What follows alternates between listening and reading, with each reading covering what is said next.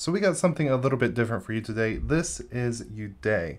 This is an Android operating system, well, an Android custom ROM that focuses on privacy and security.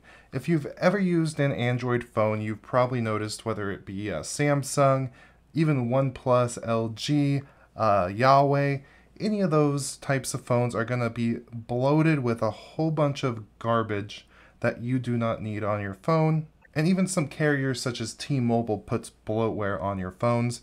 And depending on who you are, you may even consider Google services bloat something that you don't want on your phone.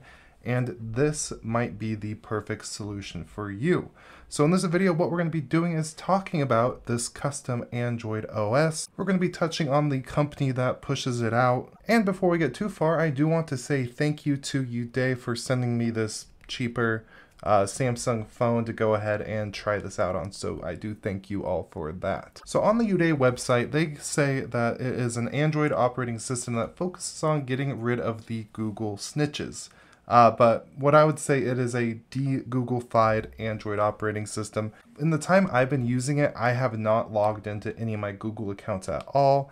And I have quite a few different apps that you would think you would need to do that. I have Snapchat working, and it's been reported that that doesn't work on this, but it works fine for me. I have Twitter up and running just fine, and I've actually used this quite a bit to watch various YouTube videos. So even though it is a de-Google-fied phone, you can use a lot of the Google services. And one of the things that does help out with that, even though I have not actually signed into it, is called microG. And what microG is a non-Google application that allows you to sign into Google services and use applications that absolutely require those services.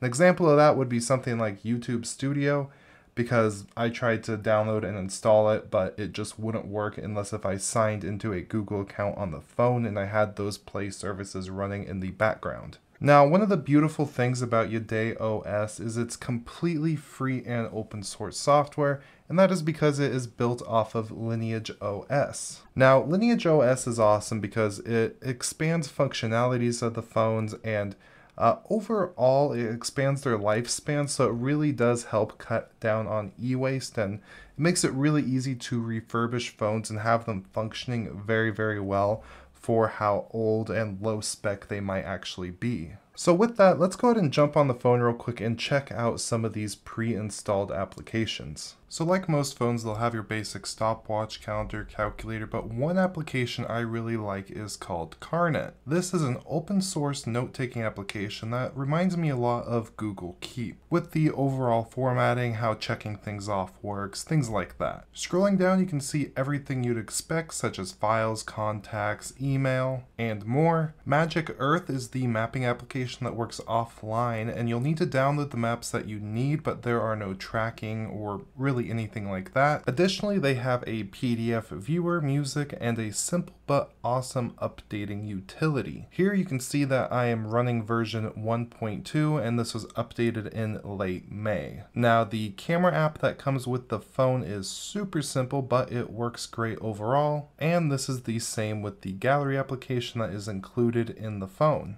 Everything just works super smooth, it's super buttery, and literally everything you're touching is open source.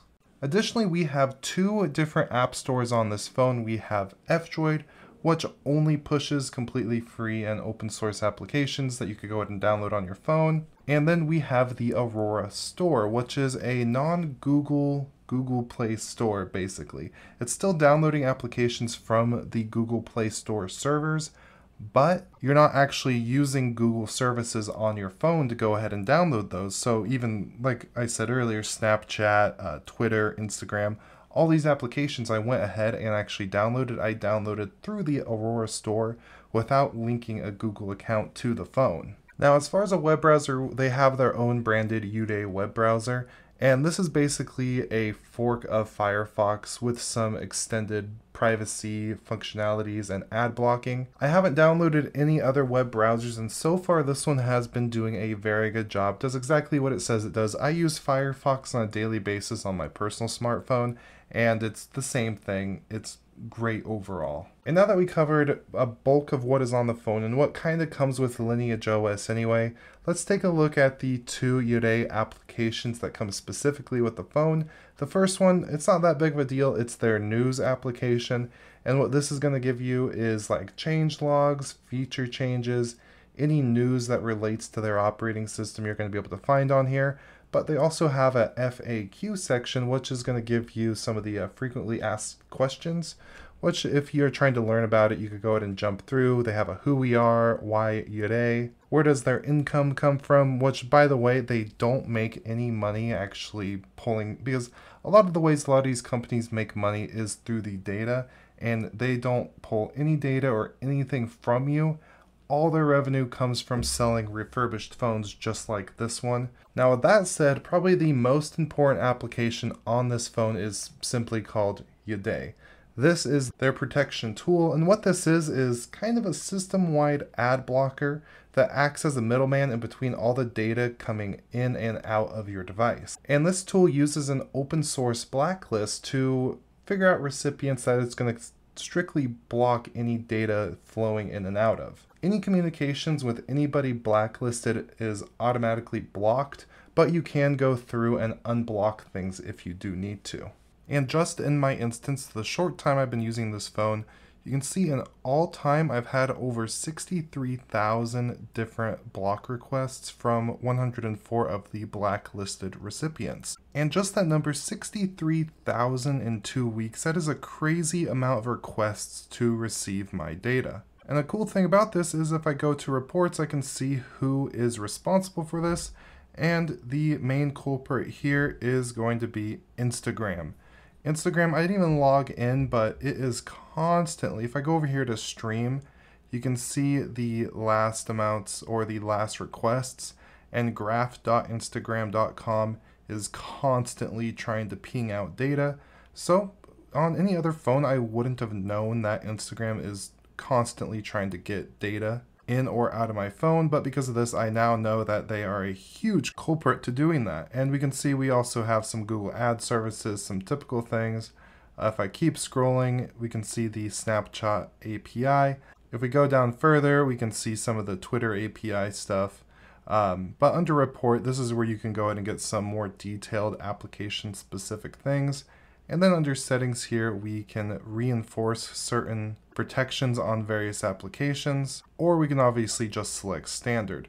So overall, this is a magnificent application, and it really does teach you where or who is trying to get your data.